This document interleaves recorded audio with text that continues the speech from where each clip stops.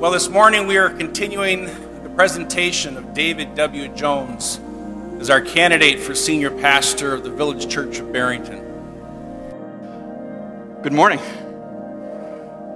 I am thankful to the Lord for the way things went last week. It was good to be with you. I sensed the Holy Spirit moving in me as I preached, and I trust that you felt His presence as well.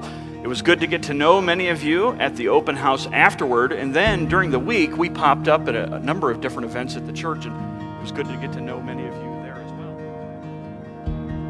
Now today, we begin a series on Paul's letter to the Philippians. Philippians is one of my favorite books of the Bible. It's such a positive letter. You know, Paul had so many problems with some of his churches in Philippi.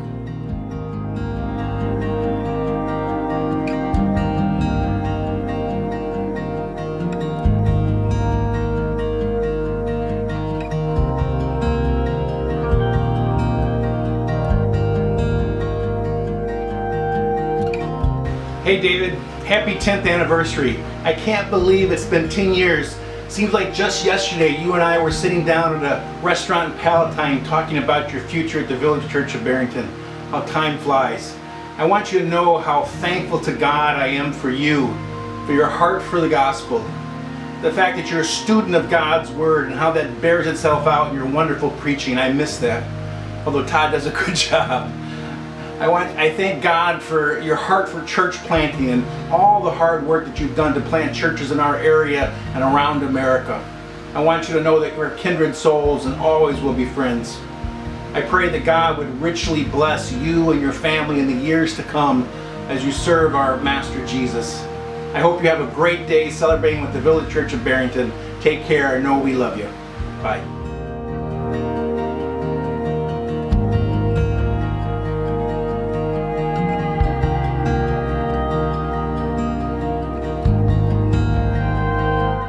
David, happy 10th. I'm so very thankful that the Lord brought you and your family to CCA those many years ago. And I can remember, about 11 years ago, speaking with Helen about a pastor's opening here at the Village Church and how I thought you would be perfect for the job. And I'm so glad that by God's providence that all worked out. And so for the past 10 years, I know that I can speak for us all that we've so appreciated your preaching. You are a man of God. It was an honor to serve underneath you as a staff member and as a parishioner. I take so much each week out of your thoughtful, godly, scholarly preaching each week. So thank you for all of the time and dedication that you've poured into this church, the true love that you have for your flock, and we couldn't be more thankful for you. So happy 10th.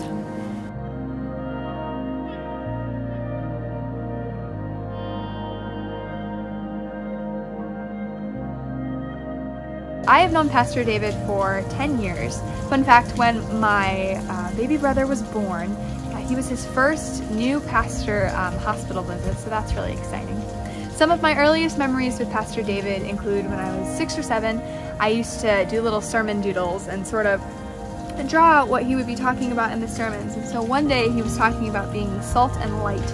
And so I drew a salt shaker and a light bulb, and I brought it to him after the service, and I was like, "Here, I drew this for you." And he took it, and he was so happy about it, and at that age that meant so much to me that he was just willing to look at that and be excited about that.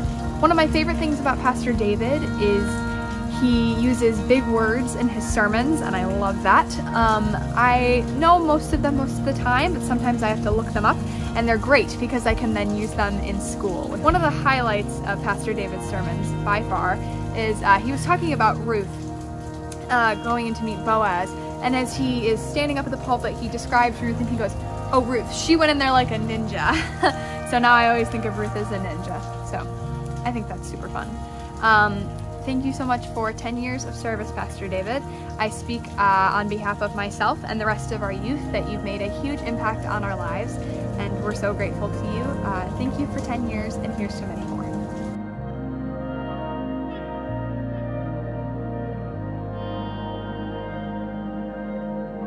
We have been so blessed to have Pastor David as our senior pastor for the last 10 years. Thank you, Pastor, for preaching the gospel clearly and boldly. Thank you for having a faithful servant's heart. We so appreciate your wisdom and discernment, compassion, gentle spirit, wise counsel, integrity, burden for the lost, being a good listener, empathy for those hurting, generosity with your time, and your humility. Thank you for your example of being a godly father. Thank you also for your example of being a faithful, loving husband to Helen. But most of all, thank you for your love for our Lord and Savior, Jesus Christ. It is one thing to preach a good sermon, and you do that all the time. It's another thing to live it the way you preach it. We as a church body see you living your faith. Thank you for your consistency. And thank you for being my pastor.